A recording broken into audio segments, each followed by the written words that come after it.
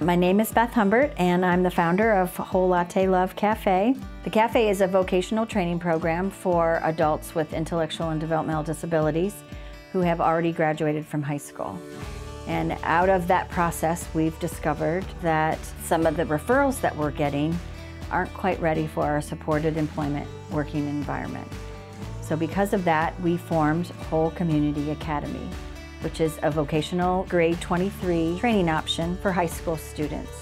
When students with a disability are in school and they are on IEP supports or individual education services, they are allowed to be in school until they're 22. Typically, a student finishes Ohio academic requirements between the ages of 18 and 19 years old, so they have a couple of years to discover what they're interested in and explore those interests and skills and abilities, and that's what we're going to focus on at the Academy. Our curriculum is coming from a very well-known organization out of Kentucky, Education Associates. Their materials are all hands-on, evidence-based materials. They've broken every step down. So for those individuals that are hands-on learners, this will be a great opportunity for them to explore what their interests are and examine that thoroughly in the safe space of a classroom.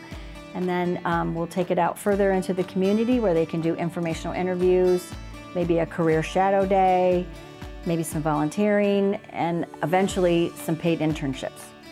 So this project has obviously started. We raised some money this year with our Coffee with a Purpose benefit, but we still have a lot of work that needs to be done to complete it. Still more curriculum to purchase and staffing to hire.